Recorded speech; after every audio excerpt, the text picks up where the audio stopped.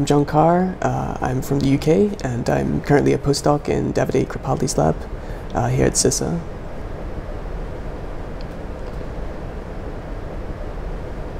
So my bachelor's degree was in linguistics, and then I went on to do a master's degree at Edinburgh University, which was in the evolution of language and cognition. And then I progressed then into a PhD at Edinburgh as well, at the Centre for Language Evolution, so looking at how language evolves, basically. And then that kind of then got me into psychology and cognitive science.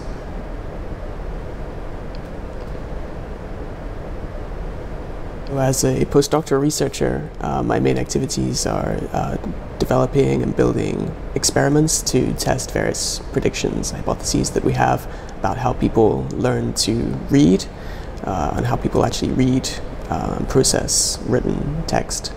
The goal of my research is really just about trying to understand how people are able to read, how people are able to look at some squiggles on a page and somehow interpret some kind of meaning from that. So really the goal is to try and understand how that process works and how people are able to do that.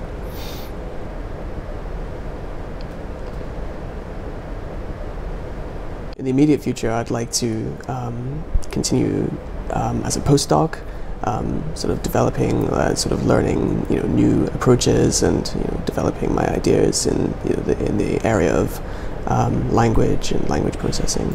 And then further on, I'd like to ultimately become a professor, I suppose, and really just be able to spend my career kind of really just trying to understand how these things work, and sort of develop, forward our understanding of how we're able to read and process language.